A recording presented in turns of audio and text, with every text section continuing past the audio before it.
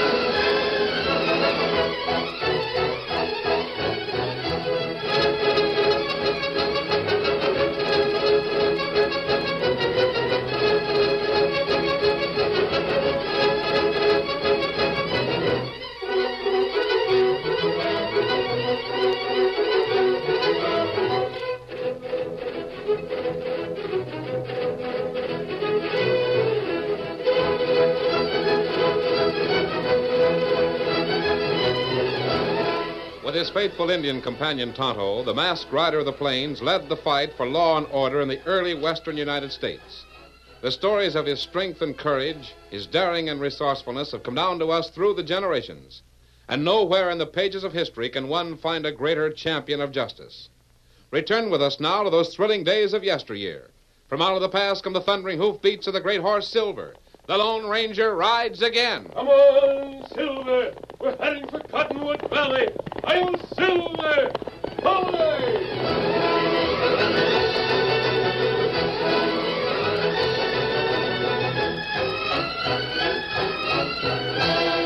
The ranch home of Widow Barnes was one of the prettiest in Cottonwood Valley. Flanked on the north by towering Arrowhead Range, it faced a vast expanse of rolling prairie that seemed without end. A broad wagon trail led directly to the house, and it echoed now at the hoofbeats of a horse ridden by the widow's youngest son, Emmett Barnes. Oh, boy. Oh.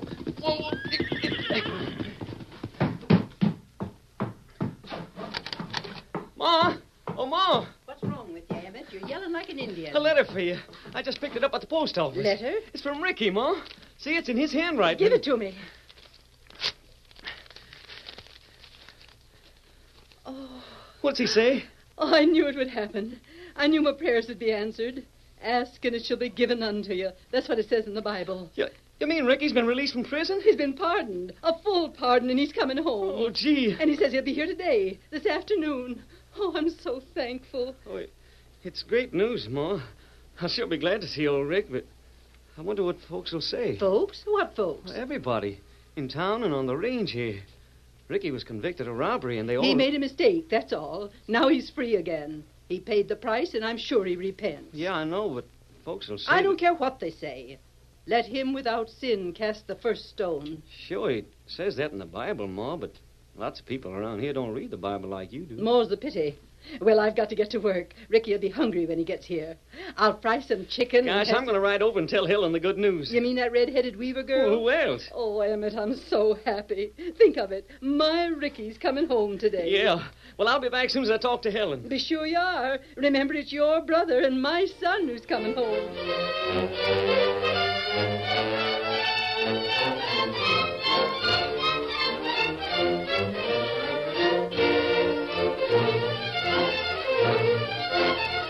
You can see how it is, Helen. Ma's so excited she doesn't know whether she's coming or going. I imagine she would be. Gee, it's wonderful news. Tell me about Ricky, Emmett. I've never seen him. We moved into the valley after he went away. Well, Ricky's kind of hard to describe. He's just Ricky, that's all. Of course, I've heard a lot about him. Is everything they say the truth? Some of it. Does he look like you? Oh, no. Ricky takes after Ma. He's handsome. Real handsome. I've heard about that.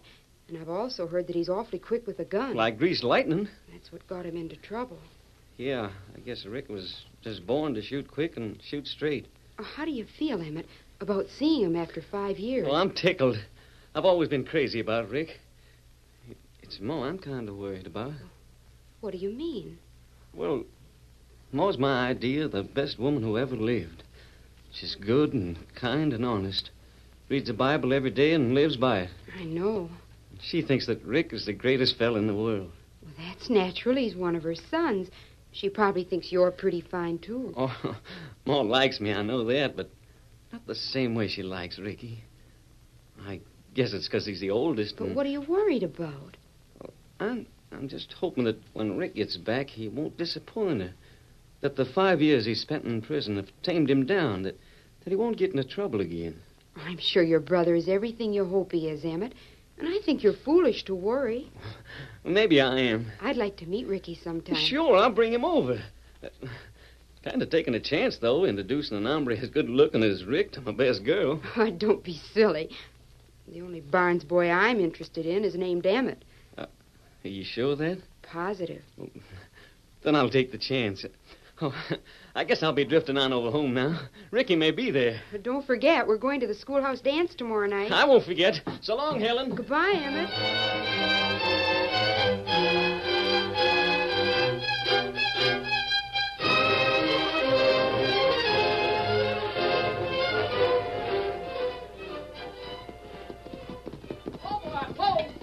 This must be Emmett coming up now, Ricky. Good. Anxious to see what the kid looks like. Hello, Emmett. Rick! Ricky, how are you?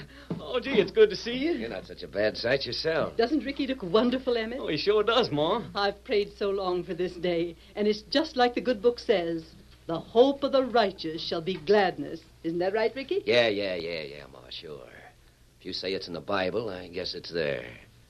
Didn't you say you were going to fix some grub? I'm kind of hungry. Oh, excuse me, son. I've been so excited I forgot all about supper. I'll have it ready in just a few minutes. Well, I see Ma hasn't changed much in 5 years.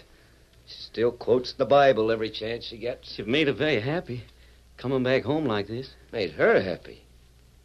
How about me?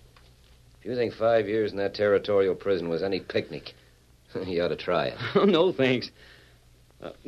Gee, Rick, what are you going to do now? Do? Well, I mean, you're going to settle down here and help Ma and me work the spread, Now, but... wait a minute, kid. I may settle down, but it won't be on any two-bit cattle ranch like this one. What do you mean? I got some other plans. I didn't put in 5 years of good behavior and get a pardon just for nothing. Nothing. You're free. This is your home, and... Well, what's home if there's no money laying around? Guess I don't understand. Of course you don't. Now, you're too young. But you can learn if you string along with me. Where you going, Rick? Not far. I'll be around the valley here. Are you going to work on another ranch? No. I think most of my work will be in towns. Or banks. So you are going back to it? Back to what? Same thing that you got in trouble. No, kid. The only reason I got in trouble 5 years ago is because I got into a tight spot. Had to shoot my way out. And I didn't have an alibi. And now? I'm getting the alibi first. Guess I must be dumb. Did you ever hear of an hombre called the Lone Ranger? Well, sure, everybody's heard about him. He's in and out of this valley quite a bit, isn't he? Well, I don't know. I guess nobody knows much about the Lone Ranger. Except what he looks like. Wears a black mask, rides a white horse. That's right. Good.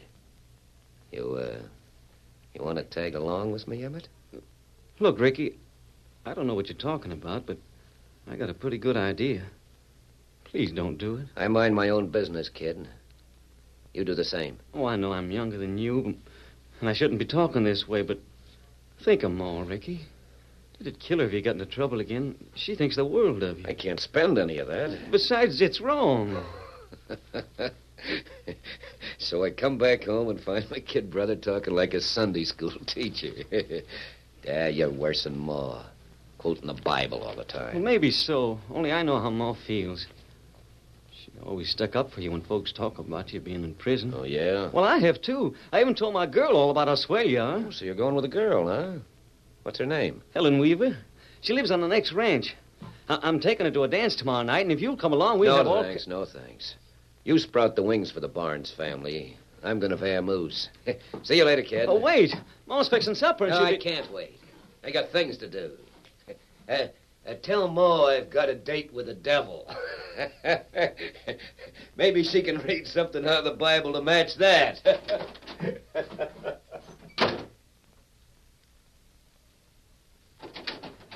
Emmett, where'd Ricky go? Oh, he'll be back, Ma. Tomorrow, or maybe the day after. Oh, Ricky. Oh, he'll come back. I promise he will.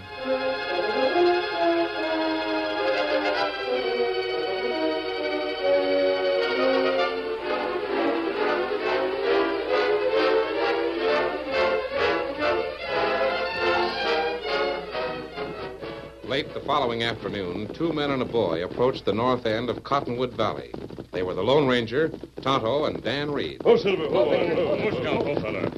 camp here for a few days. I want to visit the town of Cottonwood. Say, doesn't Emmett Barnes live somewhere near here? Yes, his mother's ranch is only a few miles south. Gee, I haven't seen Emmett for almost 2 months. And why don't you ride up to his place tonight, Dan? I'm going into town. Oh, gosh, I believe I will. But help Tonto make camp first. And this time me show Dan how to make Indian shelter with aspen tree. Good. I'll be back before midnight. Ah. Come on, Silver.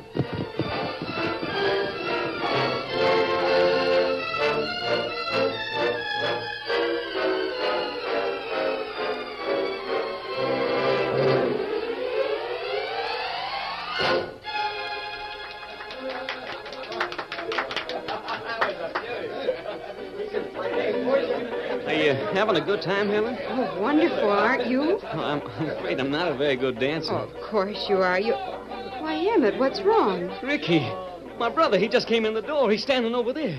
Where? He sees us. He's coming over here. He is good looking, isn't he? Hi, Emmett. Hello, Ricky. Oh, Ricky, I was pretty worried about you. Oh, you must be Helen Weaver. Emma told me about you. May I have this dance? Why, Thanks. See you later, Emmett.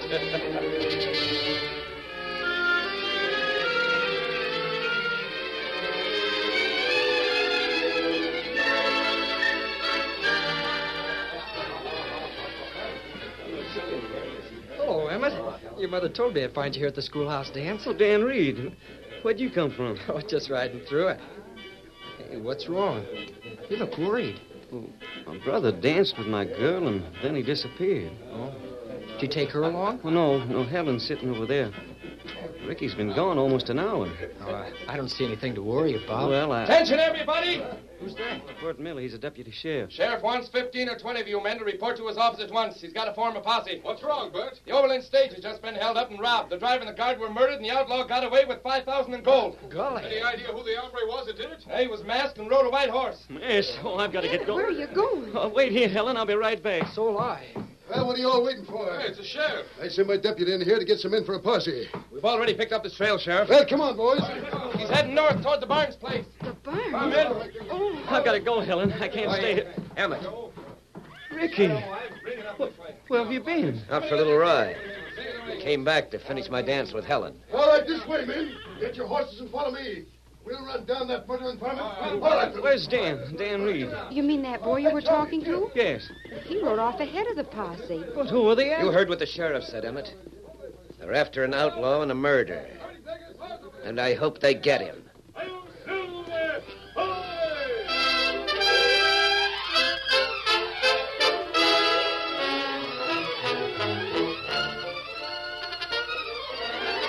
The curtain falls on the first act of our Lone Ranger story.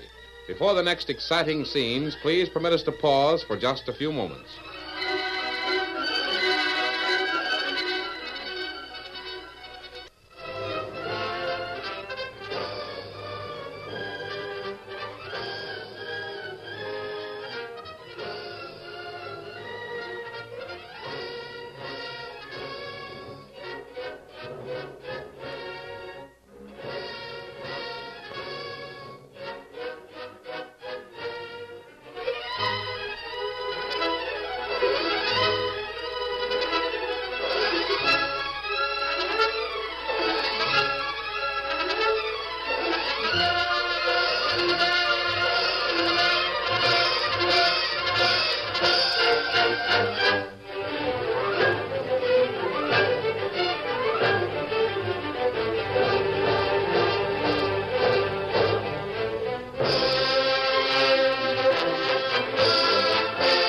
to continue our story. Although he didn't know the reason for it, the Lone Ranger realized that the posse was gaining on him rapidly. He heeled the great white stallion and urged the horse to even greater speed. Come on, Silver. Come on, boy. With an unerring sense of direction, the masked man led his pursuers over broken country that he knew would lessen their speed. Then he doubled back, parallel to the trail, and headed for the small camp he had left in the afternoon. As he reined up sharply, he noticed that Dan was astride his new horse, Victor, and that Tonto was preparing to saddle Scout. Ho, Silver, ho. Oh, you got away. I knew they'd never catch you. Steady, big fella. You've been riding hard, Dan. Your horse is almost winded. I was at the schoolhouse when a posse picked up your trail. I headed straight for here. And maybe you can tell me why they happened to single me out. The Overland stage was robbed by an outlaw who wore a black mask and rode a white horse. I see. How did you happen to be at the schoolhouse, Dan? Well, I went to Emmett Barnes' house, but his mother told me he'd taken his girl to the dance. Did you see him? Oh, sure. We just started to talk when a deputy sheriff came in and told everybody about the robbery. I wonder who it could... And Emmett was kind of worried, too. He thought that Ricky, his brother, had stolen his girl. Ricky? Ricky Barnes? Well, I guess so. It's the first time I knew Emmett had an older brother. I thought Ricky Barnes was in prison. He must be out on a pardon or parole. Kimosabe, maybe him one. Now, there's no use guessing about it, Tonto. We'll lay low here tonight and visit the Barnes place tomorrow. Gosh, we had some run, didn't we, Victor? Better unsaddle your horse, Dan, and rub him down. Sure. Come on, Victor. Ricky Barnes. Me remember him. So do I, Tonto. But we'll wait till tomorrow and find out for sure.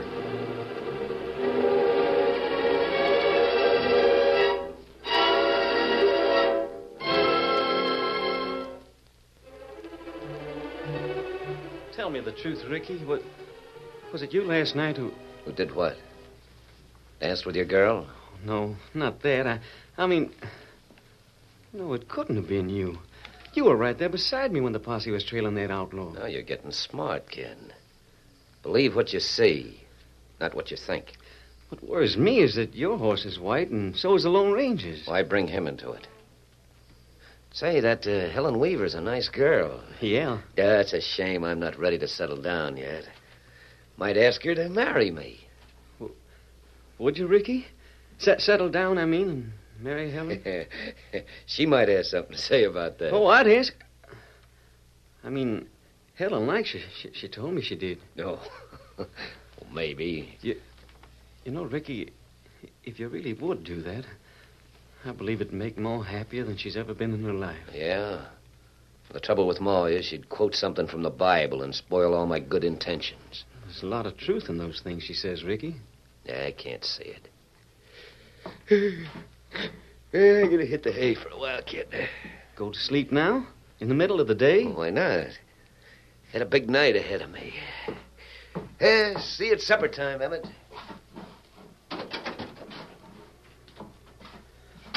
Emmett, didn't I hear you and Ricky talking in here? Well, yeah, he just went out to the bunkhouse to go to sleep. The poor boy must have tired himself out at that dance last night. Not that I approve of dancing, Emmett, Yeah, but I know. Now, where are you going? Oh, over to the Weaver place. I got to see Helen about something important. I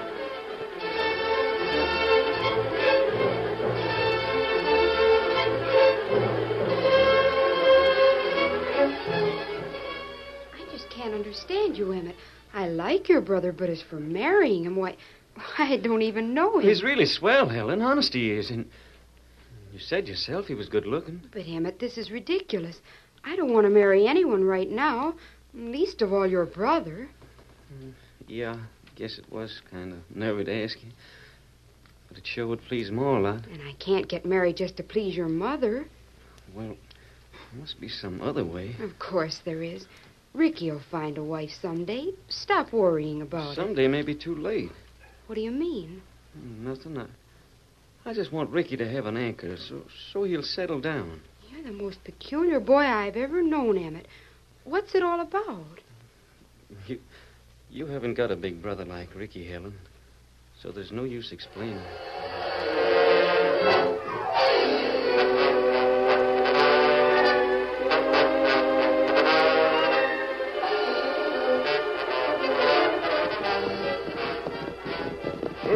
What you got, fella?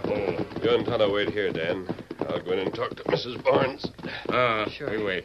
Steady, Victor.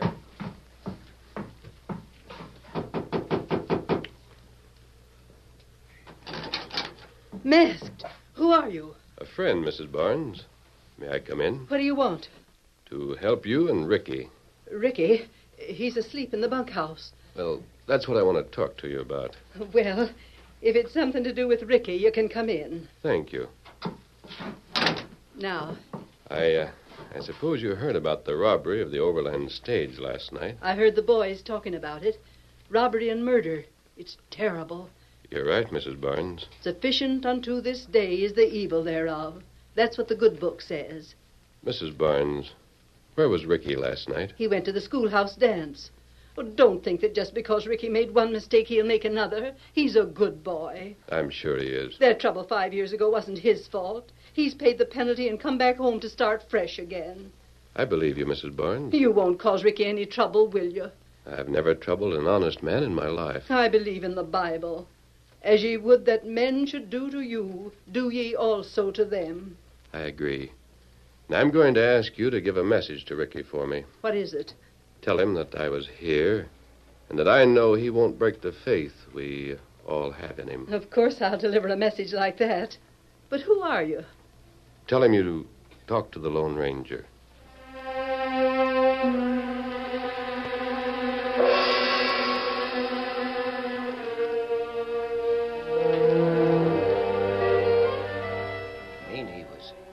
Really here, Ma? A tall hombre wearing a black mask? Not over 3 hours ago. I can't figure that out. The message doesn't make sense. He was very nice, and he understood everything when I spoke verses from the Bible. Oh, sure. Don't you think he was kind to stop here and ask about you, Ricky? I don't know, Ma. I was figuring on him being in this part of the country. But staying around for 2 nights is kind of funny. Why, Ricky? You wouldn't understand. Maybe the big hombre is just that dumb. I can't understand you. Where's Emmett? He went over to Weaver's, and then he was going into town to get some things from the store for me. Good. I'm going into town myself. You can ride back with Emmett in the buckboard. No, I'll saddle a horse. I think I'll need speed in the business I'm figured on tonight.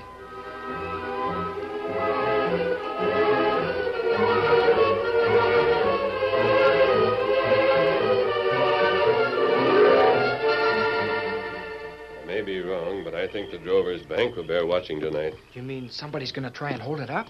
They may, Dan. These trees, good place. We watch bank from here. But how do you know that? Well, nothing is certain, Dan. But whoever held up the stage last night knew that I was in this part of the country. That's why he wore a black mask and rode a horse as light as silver. Yeah, and whoever that man is, he knows you're still here. And he may try something else. I think so, Dan. Shots come from bank. We see man come out and shoot. Aren't you going after him? No. If he gets away, we'll follow him instead of trying to stop him. There, see? Crook ride white horse. And he is getting away. We'll follow. Come on, Silver. Get him up.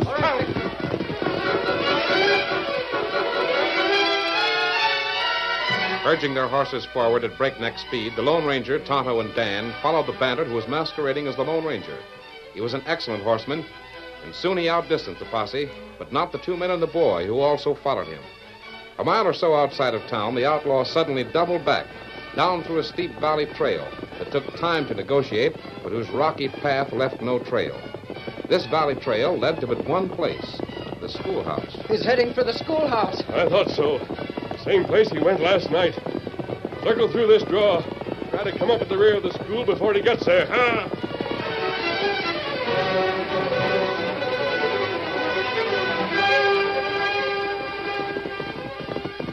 Oh, there. Oh, steady, boy. Oh. I gotta duck in here. Somebody's on my heels. Oh, boy, that was close. Now, if it's a posse, I think I've lost him. You've lost the posse, Ricky, but you haven't lost me. The Lone Ranger. It wasn't a very good bank robbery. There's a posse right behind you. They'll be here any minute. Why, you... Don't reach for a gun. I've got you covered. All right. Now what? Well, that's up to you. Did you rob the Overland stage last night and murder the guard and driver? You can't prove it. I'm asking you a simple question. And I ain't talking. Did you hear that, Mrs. Barnes? Yes. I heard. Emmett? Yeah. Ma, what are you doing here? The Lone Ranger told me that the man that held up the overland stage used this place as a hideout. And tonight, during the excitement, I came over here. Because I believed in you, Ricky. My faith was misplaced. Well... That's all I've got to say, Ricky. That's the sheriff and his posse, Ricky. The law will take its course. We know you're in there. Come out. Come out with your hands up. A confession might make it easier for you. No, I ain't talking. You ain't out of there in 2 seconds. We'll riddle the place. That means some more innocent people will die, Ricky. Your mother, your brother, and Miss Weaver. I'll make the sheriff hold his fire. Wait till they stop firing. Ricky. Hold your fire, men. Who is it? Why, it's Ricky Barnes. And he wasn't alone in here. Look at all these people, Sheriff. Yes. Ricky. I tried to stop him from opening the door, Sheriff, but he moved too quickly. Ricky killed himself, really. Something like that. Dan, how do I get the horses? Mrs. Barnes, I'm very sorry that this happened.